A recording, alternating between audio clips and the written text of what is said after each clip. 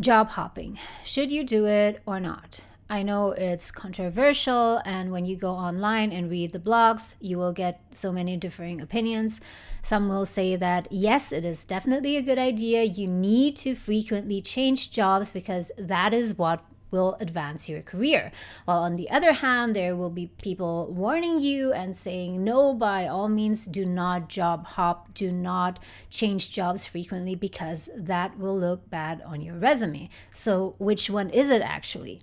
That's what we're going to talk about in today's podcast episode. We're going to talk about whether or not job hopping is useful at all, whether it can actually advance your career and in what ways, and then even if it can, even if it has those benefits, should you do it? Is it actually the right thing to do? Now, let's first walk through the dilemma that you might be facing.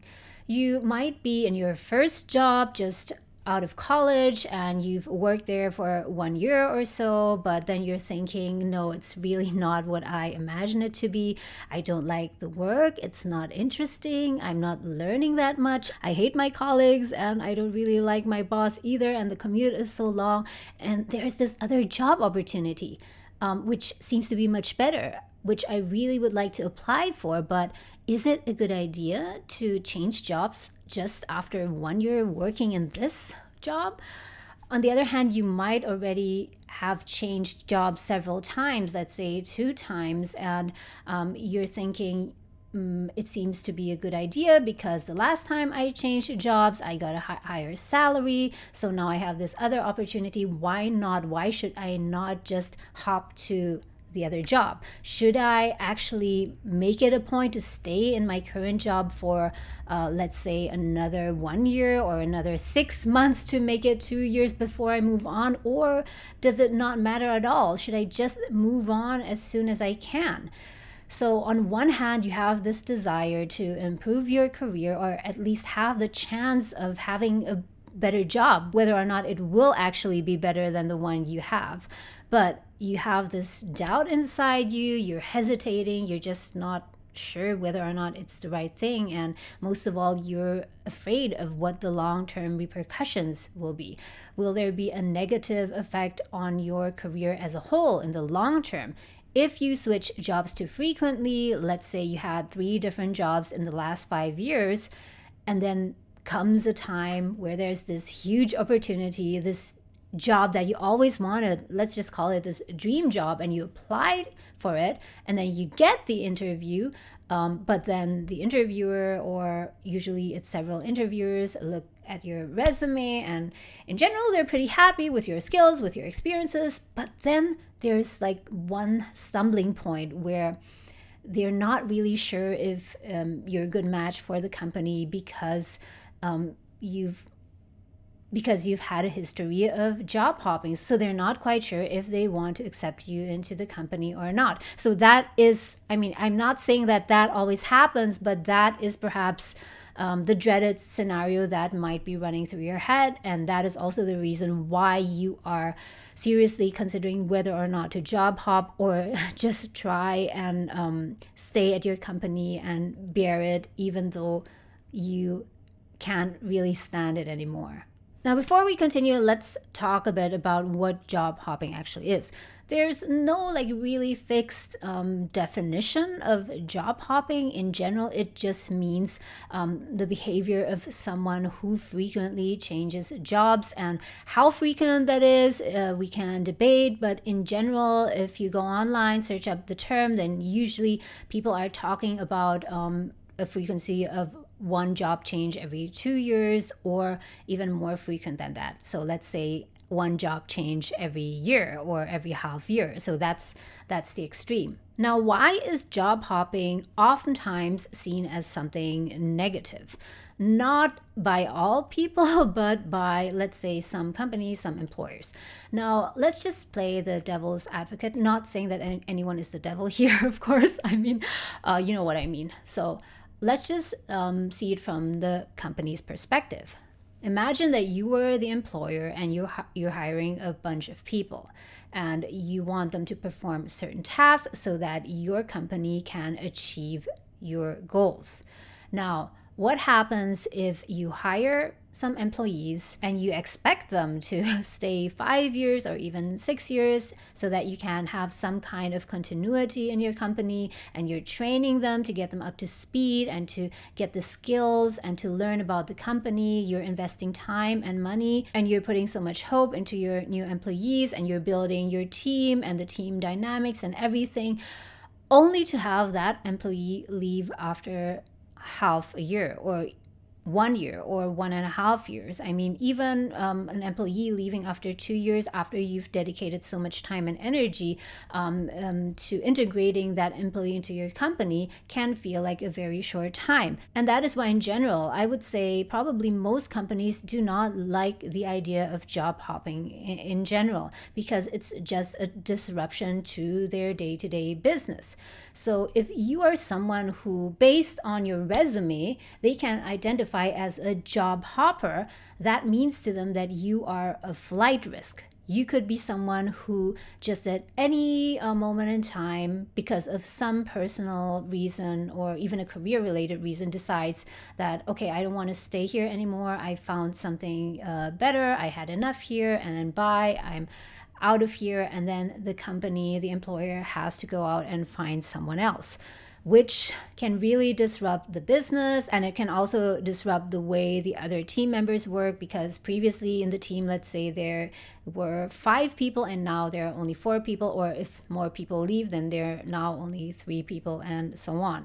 So that's one fear that the employer might have. And the other fear is also fear of what your character might be like. So if they identify you as a job hopper based on your previous experience, they might think that maybe you're a bit unstable, that you're inconsistent, that you don't really know what you want because you're just hopping from one place to another. So I'm not generalizing here. I'm not saying that all companies think like this, but this is just a rational way of thinking I think a company might have. So job hopping, having a resume where you frequently change jobs, certainly can affect how the company views you. Now, the question here is, how much does that matter? In how far does it matter how the company, that particular company, views you? What about the other way around? What about how you view the company? So far, we've established that job hopping is about the way that the company views you. They look at your resume and look at your pattern of changing jobs, and based on that, they decide whether or not you are a worthy candidate to work at their company or not. Now, the real question here is actually not whether or not the company views you as a job hopper or not. The real question here is whether you should care about them viewing you that way. Because the fact is that not all companies will jump to that conclusion. There might be companies who think that, yes, based on this, you are a job hopper, but then there may be other employers who look at your resume and they just focus on your qualifications and your experience without even blinking at that job hopping pattern. And the other question that we also need to ask ourselves is, do we just care about how the company views us, or should we care more about how we view the company? Because why did you have this urge to job hop in the first place? I think there are some people who do it out of instability, or do it because they simply don't know what they want out of their career, out of their life, simply out of boredom. But I guess for the majority of people, including you watching right now, they have a very, very valid reason why they want to hop on to the next job. It's not just because they're bored and because they're unreliable, because they're uncommitted, or because they have no idea what to do with their career, but the reason that they job hop is because the company they worked for previously simply didn't provide them what they were looking for. The company simply wasn't good enough for them. Have you ever thought of it that way? Now, one thing that I have to make clear here is that when we're talking about the dilemma of job hopping, should or should I not change to another job in such a short time, here, we're not talking about the fear of changing jobs. That is a totally different topic, and I've covered that in another podcast episode. If you want to watch that, you can watch it here. So If you have fear of changing jobs, that is more about the fear of whether or not you'll be making the right decision to switch into that new job. Will you like the job? Will you like the new working environment and your new colleagues? Or will you have made the wrong decisions and so on? So that is the fear of changing jobs. But what we're talking about here is the fear, if you can call it so, of job hopping, the dilemma of frequently changing jobs. And that at its core is actually the fear of the perception of your future employers and the fear of what it will do to your future opportunities.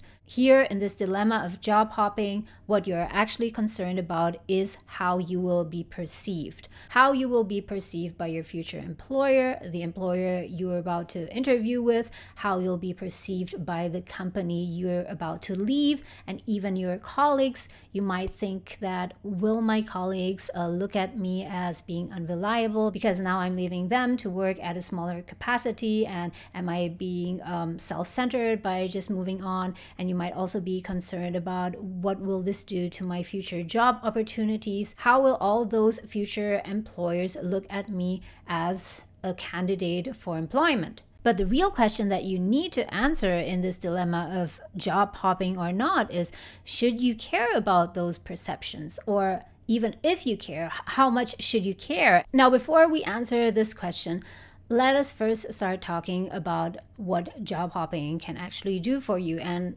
also what I personally think about job hopping, whether or not I think it's the right thing to do. So first of all, job hopping can definitely advance your career if done the right way. If you hop onto a better job that is aligned with your career goals, which gives you better compensation, where you can learn more and so on, which is simply better for your career overall, then yes, of course. If you hop on to another job that is actually worse for you and you pick it because of the wrong reasons, for example, just because that company is better known, or you have a higher position, but actually it doesn't really do much for you because it is just a job title, it is just a label. In fact, you're not learning anything more there, there's not more room for growth there, etc., then job hopping can be a really bad idea. And that brings me to the right reasons for job hopping, and also my personal opinion on this. If you ask me, should or should I not job hop, I would say yes for the right reasons, but no for the wrong reasons. So what are the right reasons? The right reasons for job hopping are, of course, to advance your career. But what is career advancement? Career advancement can mean so many things. For one, it can mean an improvement in a salary and in benefits. And here it's very important to not just look at the salary, but also the compensation package as a whole. So all of your other benefits. For example, what insurance your company provides, how many sick days, vacation days, and so on your company gives you.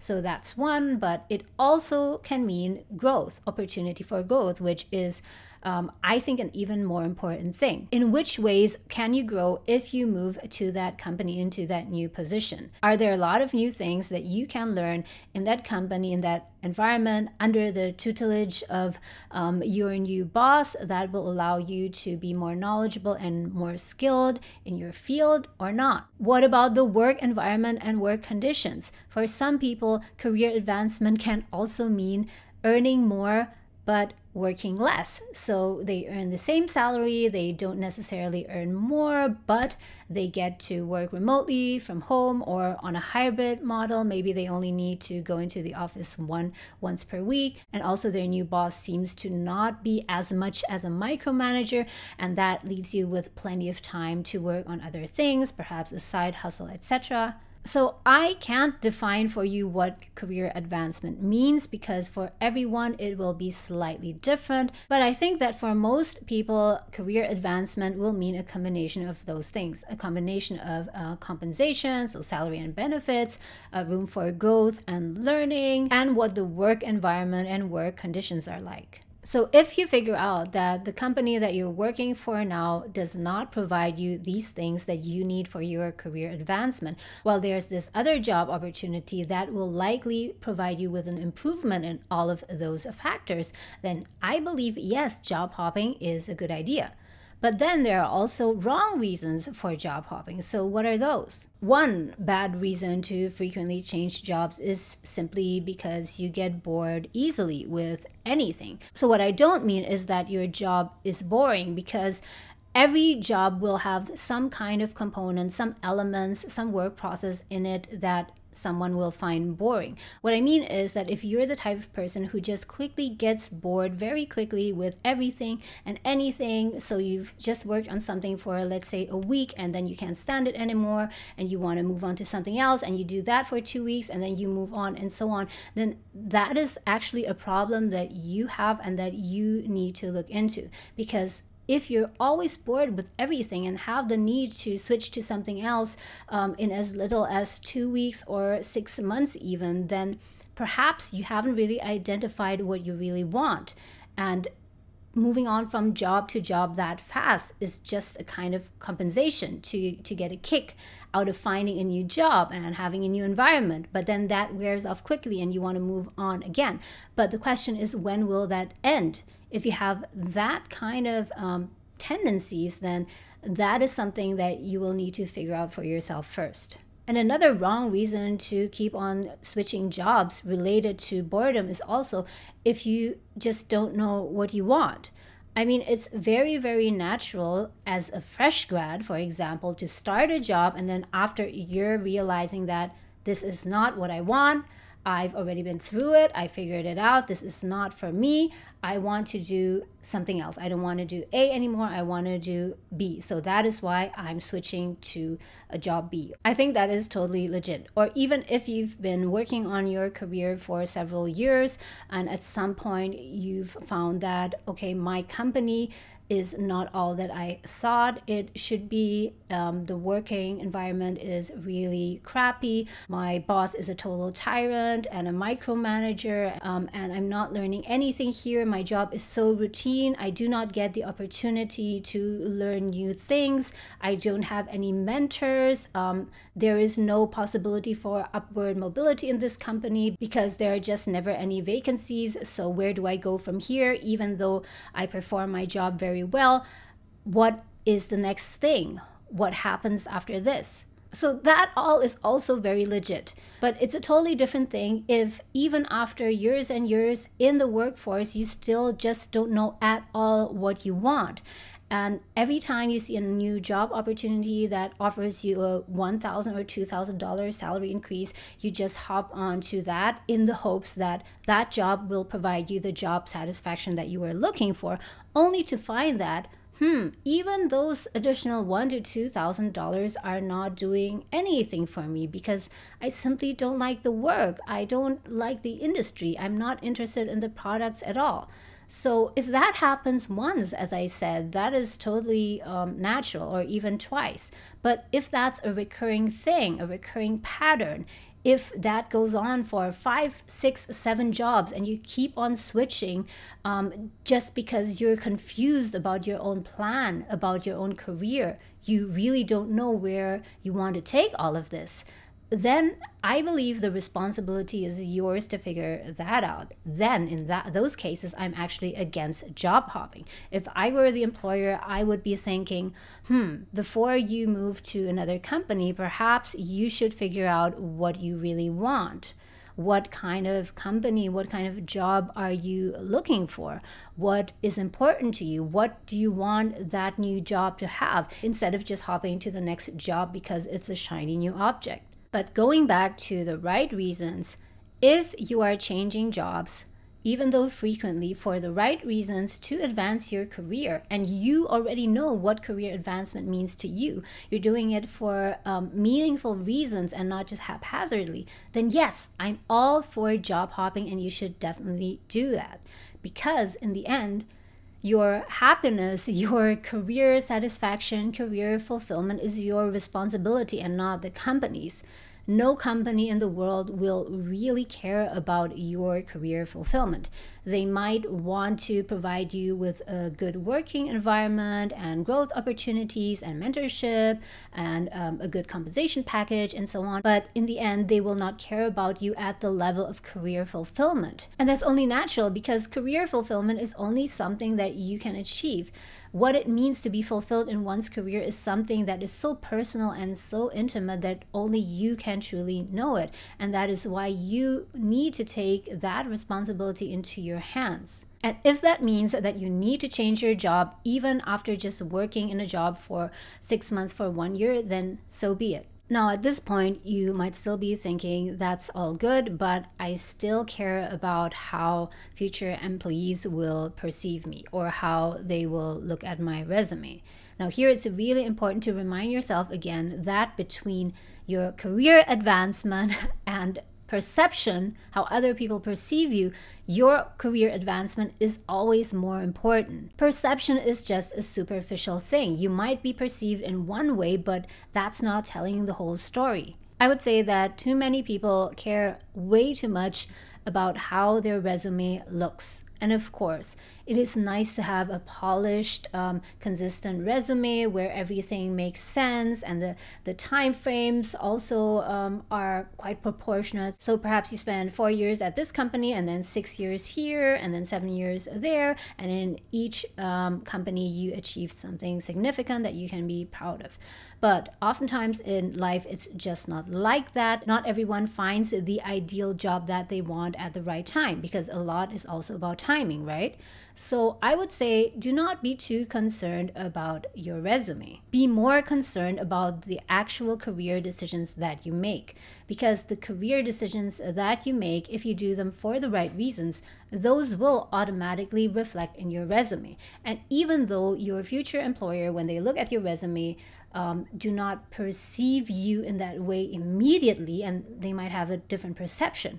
If you made career decisions for the right reasons, you will be able to explain them in a very logical way, because for each job change, even though you only change jobs after 1 year, you move to another company, you will have a very good and true reason for why you did that, and you will be able to explain that to your interviewer in a way that actually makes sense. Now, do I support job hopping endlessly? Here's one caveat. I think it makes sense for a person to stay at one company for 1 year and then they decided, no, it's not for me and I have a better opportunity over there, so I'm going to switch. And then after 2 years, switch again, and so on. So let's say even within 5 years, you had 2 to 3 different jobs. In general, if you did it for the right reasons, I think that it still makes sense. But of course, there are also very extreme cases. For example, people who work in 4 different jobs in 2 years, if they even get to that point. But then there might be an extreme case of someone switching jobs 3 times within a year or 5 times within 2 years. So that is obviously a red flag. I mean, if you job hop in very short intervals, let's say 2 or 3 times, you might have good reasons for doing that. Perhaps you just entered the job market after graduating college and you're just not as good yet at identifying which companies are actually good to work for, and you haven't really figured out what you want for your career yet. So I think that employers would be more understanding of that. But if you've already been in your career for, let's say, 5 years and you've been switching to a different job every single year, then the question here is not what will the employer think of you, what will their perception be, but the even more important question is, why are you actually changing jobs so frequently? Why do you feel the need to change jobs every year? Could it be that you're not selective enough in choosing jobs and that you're just hopping on to every new opportunity without taking the time to fully assess whether or not that company or that job is aligned with your career goals? So I would say in the very beginning of your career, it is more natural to job hop in smaller intervals, but after doing it for a couple of times, then try and slow down. Try to be more selective with each job hop that you make. Try to assess what you really want for your career, and also try to improve your skill in selecting the right candidates. And here by candidates, I mean not you, but I mean the companies, because in a way, the companies you are going to work for, they are also your candidates. Now, unfortunately, as with many of these things, there is no comprehensive study that really proves what job hopping does to one's career. One reason could be that careers are so difficult to compare. It is so difficult to compare your career with your friend's career, especially if you're in a different industry, and there are different jobs that we're comparing, and there are also different interviewers involved in the process. So all I can give you to support my arguments are anecdotal evidence. One person I know, for example, changed jobs 3 times within 5 years. And every time that he changed jobs, it was for a good reason. So the first time he changed jobs was during the pandemic. Things started to slow down, as was the case with most businesses, and people started to get laid off. And he was not among the people to get laid off yet, but he was proactive. So instead of waiting for him to get laid off, he actually got another job that paid him a higher compensation and also had more interesting projects. But then after about 1.5 years, again, he chose to move on. So this is all still within the same industry and within more or less the same job description. So the reason that he moved on was because of the working conditions. The working conditions were just not fair. The company just didn't do a good job at managing their headcount in their team. So let's say that in one team, they would normally have 5 people, but then 2 people left, and then there were only 3 people left. So this friend of mine here had to take on the workload of one more other person. He had to work longer hours with no additional compensation at all, and that took a toll on his health, on his stress level, and everything. And despite him raising this to his supervisor, to his managers, no one would really do anything about it. So he decided, why should I continue to just take this? Why not just move on to another company? So he interviewed with another company where, again, he got a salary bump of about 10% or more, and also better work-life balance. And then after about a year, he moved on again for the right reason again, because that company, the work there was simply not challenging enough for him, and he found another opportunity that gave him a significant salary bump, so much more, over $10,000. So I think that that is a very good reason to move. And since then, he's actually enjoying that company a lot. It offered him very good work-life balance. He loved his colleagues and everything. And since then, he's actually stayed on for much longer than at the previous companies. So that shows us that over the years, although in the beginning he did job hop a lot to kind of find his way and figure out what he wanted, he eventually arrived at a point where he understood what was important to him in terms of compensation, learning and growth, and also work-life balance, colleagues, boss, type of boss, and so on, that he managed to find the right job, the right company where he was willing to stay longer. So that in itself is a learning curve. So that job hopping process is a learning curve, which you should get better at after a while. And there's another thing that this example also shows, that it's not true that just because you have that job hopping pattern, company will automatically say no to you. It's not true. It all depends on how you can explain these job hops. And you can, of course, only explain it in a logical way if you had logical reasons to change jobs.